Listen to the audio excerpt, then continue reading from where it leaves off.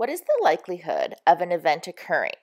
When we calculate probability, we determine how likely it is that a particular event or events will occur. While certain professions do this for a living, probability appears in many other aspects of daily life, such as weather, sports, insurance, business, or medicine. Knowing how likely an event is to occur is useful when making decisions.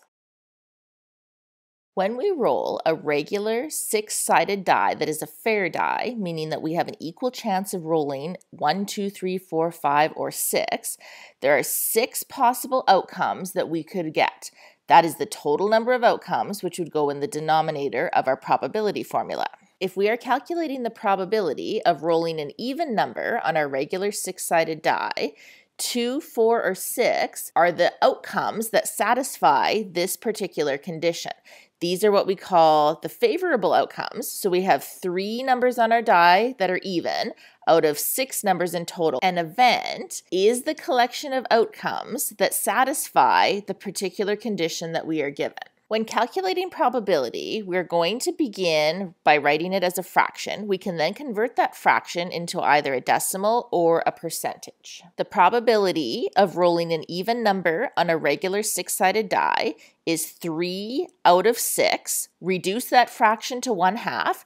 1 divided by 2 is 0.5 as a decimal. Multiply that by 100, we have a 50% chance of rolling an even number. When calculating probability, we're going to often represent it as a decimal unless the question specifically specifies to write it as a percentage. As a decimal, all probabilities must fall between 0 and 1.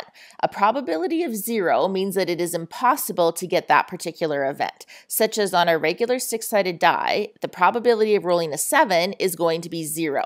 Out of the 6 sides that we have, 0 have a 7 on them, so that is an impossible event. A probability of 1 means that it is certain. We are guaranteed to get that particular event, such as if we were to calculate the probability of rolling a number from 1 to 6 on our regular six-sided die. Well, 6 numbers on that die out of 6 numbers contain a number 1 through 6. There is a 1 or 100% chance that we are going to roll one of those 6 numbers. Most probabilities, such as most events in life, are going to fall somewhere between 0 and 1, such as if we were to calculate the probability of rolling a 2 on our regular six-sided die, there is 1 2 out of the 6 possible outcomes.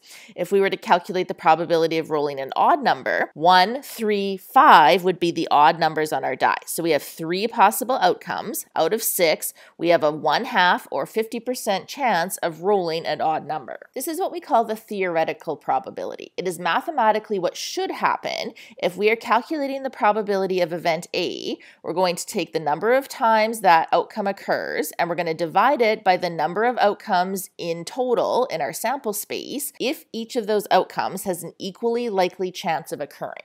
If we have a fair coin, meaning there's an equally likely chance of flipping either a head or a tail, what is the probability of getting heads if we were to toss the coin 50 times? So we can start by saying the probability of getting heads, out of the 50 times that we flip, 25 of them, in theory, should come up as a head. 1/2 of the time we should be flipping heads, 1/2 of the time we would be flipping tails.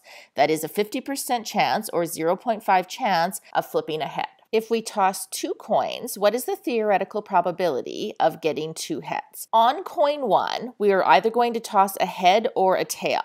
What we toss on the second coin is independent of what we happen to toss on the first coin.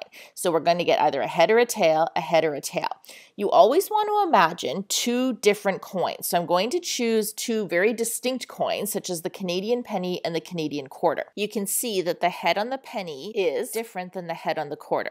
So we have 1, 2, 3, 4 possible outcomes. Out of those 4 outcomes, these are the 2 heads. That is the event that we are looking for in this particular question. So it is the 2 heads that we want. That particular event is going to occur 1 time. So we have a 1 in 4 chance of flipping 2 heads, 25% or 0.25 as a decimal. Experimental probability is what does actually happen. If we were to toss a coin 50 times, we know that we're probably not going to get 25 heads. If we toss a coin 50 times, that is the total number of trials that we run in our experiment. So that's going to go in the denominator here.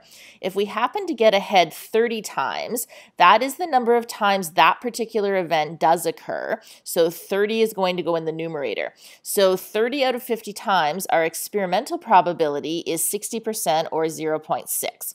The more trials that we run, the closer we're going to get to the theoretical probability. So if we were to keep going 100 times of flipping, 1,000 times of flipping, we're going to get closer to that 50%. But when we actually run the experiment, if we just do it a couple times, it's probably not going to come out to be 50% every time. So that's the difference between what should happen is the theoretical mathematical probability compared to what actually does happen when we run the experiment.